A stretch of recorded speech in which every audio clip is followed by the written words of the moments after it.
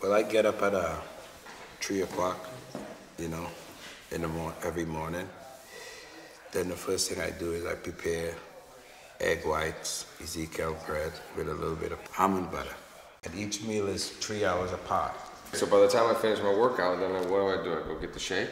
Yeah, performance inspired with a little bit of blueberries, maybe like 8 blueberries in the shake. After that, we go out for golfing. What time we golfing?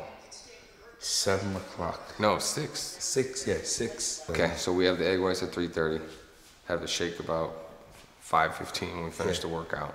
And then we're off to the golf course at 6? 6. Then 10:30, what do we eat? 10:30, we have a tuna salad. It's made with lettuce, spinach, with a little bit of bell peppers, cucumbers, tomatoes, a little avocado. After that meal, we'll probably have like a chicken breast again with the skin on, with a little spinach, steamed spinach, might be some carrots, a little bit Sweet of potato. olives sometimes, Olives. sweet potatoes. Get the little essential fat.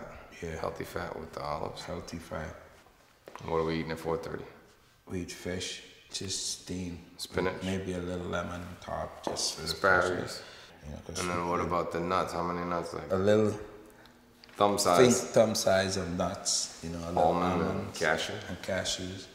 And then at the end of the day, I make a rotisserie chicken, really nice with any vegetable steam, you know what I mean? What did Mama said? No beans, right? Mama said no beans. Why?